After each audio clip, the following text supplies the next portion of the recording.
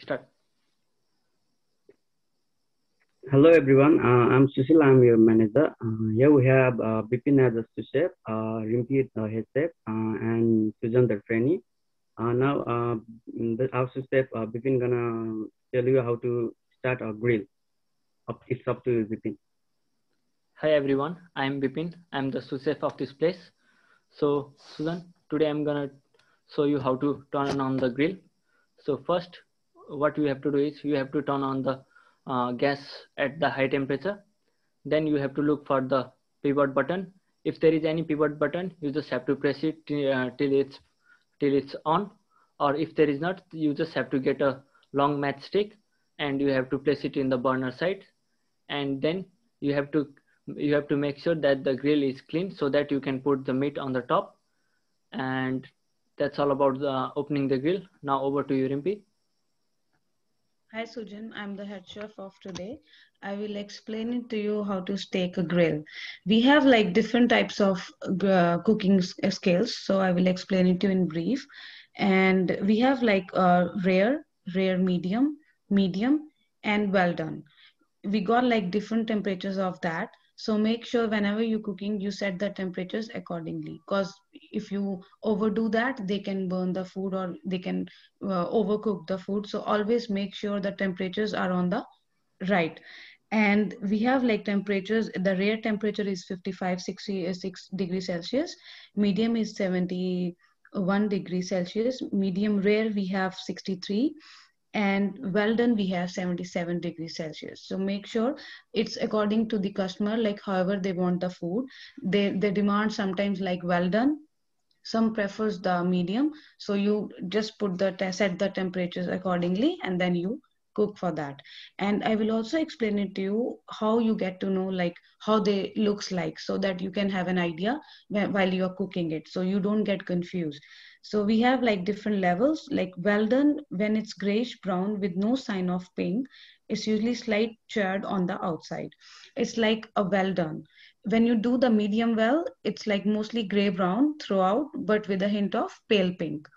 And when you cook for the medium rare, we have warm and has mostly pink to red in the center of that. And rare is like cool or warm red. So make sure whenever you cook all these, you make sure how they looks like, and always make sure the temperatures, because we don't want any complaints for the customers. And I will also, while give you that demonstration, I will also keep asking you whether you are getting the same level or not, so that you do not do any mistakes further. So is there any question so far, Sujan? No, I'm good at the moment. Okay, and can you just... Yeah, I have one question. So how can we serve after grill it? Okay, we can do the plating by, we can make the plate, like we have the plate should be hot, and we can put some gravy on the top of it and some salads on the side. And we can also garnish it with some veggies on it, so that it should look, you know, more good and attractive. So the customer seems like, yeah, the food is served really nice. And can you just explain it to me a little bit, like what did you understand or something, whatever, so that I would know that you getting what I'm teaching you. Okay, first you need to heat your grill to high. So brush the steaks on both sides with oil and season with salt and pepper. Yeah. So, and place the steaks on the grill and cook until the golden brown and slightly charred. 4 to 5 minutes. Okay. Turn the steak over and continue to grill. 3 to 5 minutes for medium rare, an internal temperature of 135 degree Fahrenheit. 5 to 7 minutes for medium. 140 degree for Fahrenheit, or 8 to 10 minutes for medium well, 150 degree Fahrenheit. Okay, that's really good. Sounds like you have learned so many things, because obviously, because the main part is the temperatures, because once we set the temperatures so that we can cook the food accordingly, because it is the main part, because it's all depends on the customer demand, like how they need it, the well done or something. So it is the main part, and you should also know by the side like how they looks like, so that you can have an idea that you're cooking the food on the right temperature and on the right way. So it's all good. And then also Bipin will explain you, as he is the sous chef, so he can also explain it to you like how we clean the grilled steak.